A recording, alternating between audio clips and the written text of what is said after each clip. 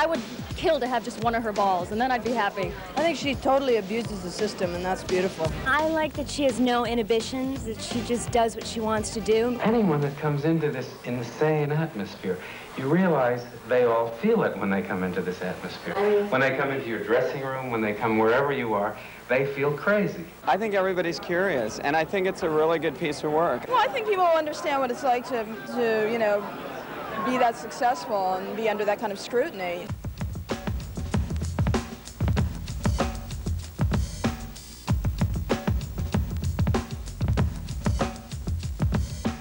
All right, so is this a big night for you guys? Obviously it is. Have you been partying already? Well, it depends on how involved you want to get in her.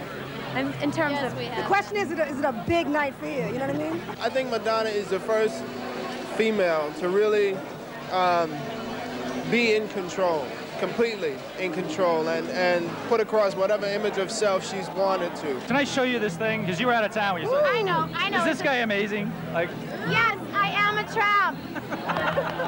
And I'm proud of it. She's like so internationally famous. She's a great mega superstar. They say that you can't do the masturbation scene tonight, otherwise you'll be arrested. Really? Yeah. I'm changing my show. You see her in a very flattering light, and other times you see her being human and upset or bitchy or whatever. Alex told us that there's about 200 more hours of footage from this movie. Is it ever going to see the light of day? Well, There's one or 200 more hours of footage. well, yes, I'm going to give it another year, though, because I want to make it onto the cover of the Post again next year.